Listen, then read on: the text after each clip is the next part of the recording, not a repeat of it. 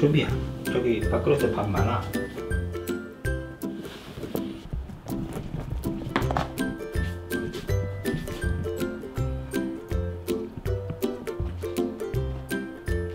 응?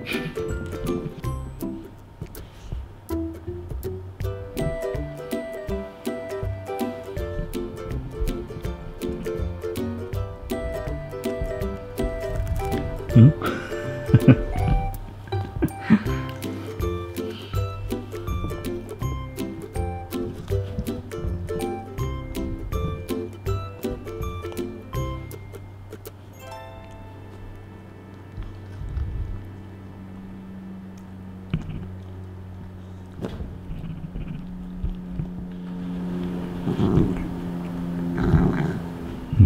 초비야, 치다 갖고 온 건데.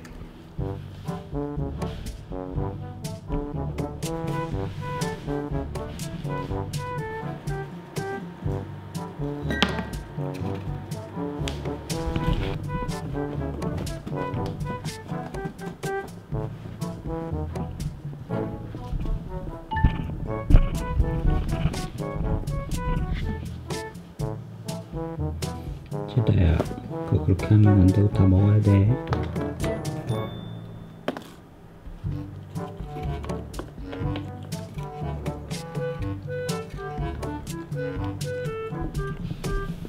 초비야, 저기 밥그릇에 밥 많은데 자꾸 와서 체다 거 먹으려 그래.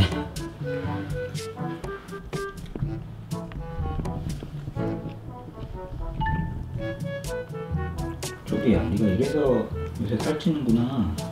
치다가 먹으려 그러면 네가 가서 뺏어 먹어서 초비가 더 먹고 있는 거야 요새?